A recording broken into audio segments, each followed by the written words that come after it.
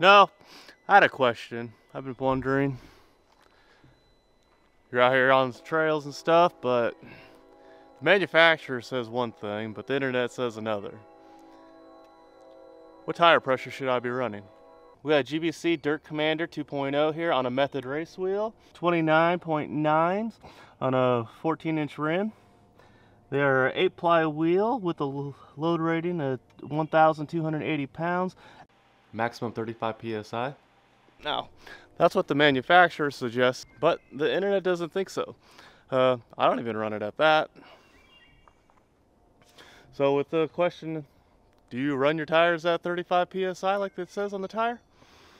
Well, I did what any sensible person would do, and I got on Facebook and asked, what PSI you run? Let's see what the internet has to say.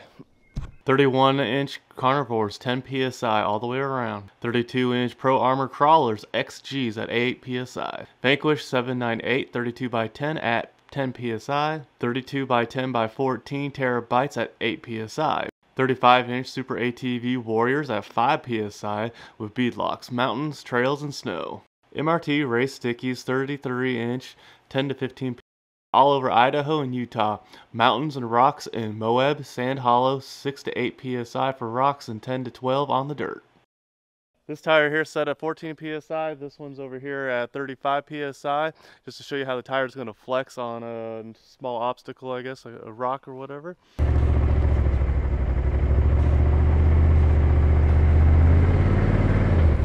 Here's at 14 PSI. You can see how it's all gripping around here.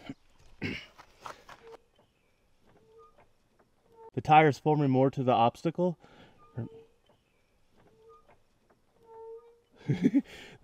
Alright, as you can see, the tire is more forming around the object here, the cinder block or a rock in most cases.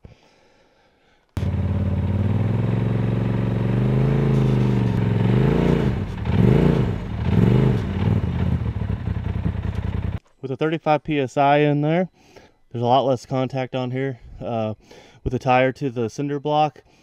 Giving you a lot less traction. Nothing too scientific-y about that. Can I just show you a quick example there? Let's go back in the shop here and I'll show you some examples of under and overinflated tires real quick. Alright guys, here's what was a brand new tire and wheel. Racing out at the Badlands Off-Road Park. Running my normal 14 PSI. But I think this one might have been a little low.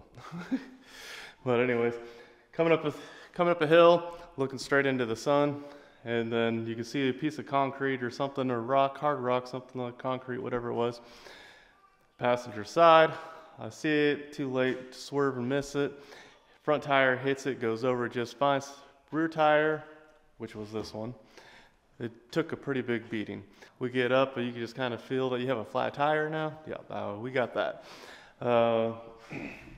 Stopped mid through, pulled over, tried to put air in it and stuff. Just thought maybe it lost air or something. Oh, it lost air, all right. I mean, when it hit right here on this side on the rock, bent the wheel. But that's not all. It cracked 360 degrees all the way around the wheel there. I guess it was a hard enough impact. We were probably doing somewhere between 40 to 50 miles an hour. I'm not positive, wasn't paying attention to speed, but just guessing because it was on a straightaway spot or coming out of a corner, straightaway going uphill. So I'm assuming we got up around 40 miles an hour right then when we hit it. But yeah, that took out a brand new method wheel and a brand new GBC Dirt Commander. That's an expensive day. Now the other time that I lost a tire out at the Badlands, first race ever, well, first cross-country race ever. This is way back in this is 2010, I believe it was.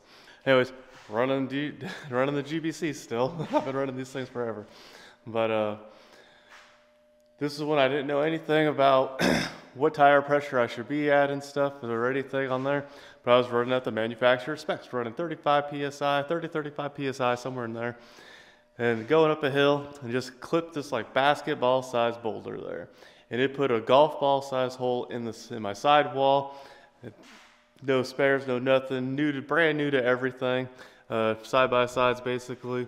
And it took us out, second lap in, and my day was done. But that was just a barely grazed it and stuff, just an overinflated tire, I'm assuming, or I just hit the rock just right, and there I went. That's when I was told I should be running somewhere around 12 psi out there at the Badlands. So the question on solving what psi should I run?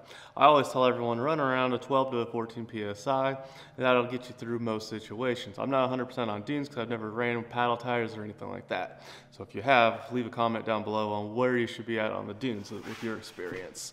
All right, guys, if you like this non-scientific explanation of psi, give it a thumbs up. Leave a comment down below what type of tires you run and what PSI you run at. And see you on the next one. Peace.